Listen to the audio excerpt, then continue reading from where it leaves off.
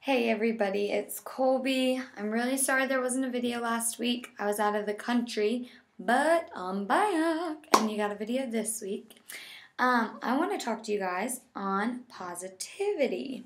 While I was gone, I was with a friend of mine who was kind of being negative about some stuff. And I said, okay, listen, you are looking at the glass half empty. You need to start looking at it half full. And she was like, well, your cup is just too full and that's a problem, blah, blah, blah, whatever. And I was like, I would rather my cup be overflowing with positivity and happiness than I would, oh my gosh, I need water and, I'm so parched, whatever, and need, desperate for some water because your glass is so empty. So then I was like, hey, that's a good thing to talk to people about. So yeah, that's what I want to talk to you guys about. I'll start it off with a Bible verse. Or I'll give you guys a Bible verse. It's 1 Thessalonians 5:16 through 18. And it says, rejoice always, pray without ceasing, give thanks in all circumstances, for this is the will of God in Christ Jesus for you. And I think what people kind of do is you wake up, and if you had a bad day the night before or something, and or you and somebody are in a fight or anything like that, you'll wake up and just be like, oh, this is going to be a crappy day, whatever.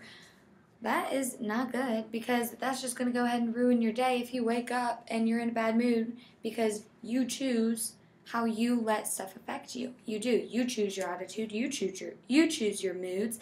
And so if you wake up and you're like, oh, today's going to suck, blah, blah, blah, then you're going to have a bad day and it's going to be your fault. It's not going to be anybody else's. So you got to wake up and say, hey, today's going to be a good day. No matter what's going on, no matter what's happened, whatever, it's going to be a good day. I'm going to strive for a better day because, you know what? I deserve a better day. So wake up in the mornings. Don't be a pessimistic Patty or a negative Nancy.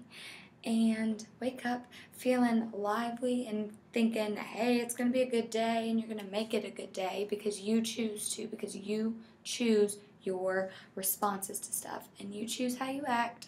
And just wake up happy, be positive, let your cup overflow with positivity. Don't let it be so dry because you're so negative about everything. Be positive. Positive makes everything better. Even if I don't know, if your burger drops on the ground or something. Sorry, I love food.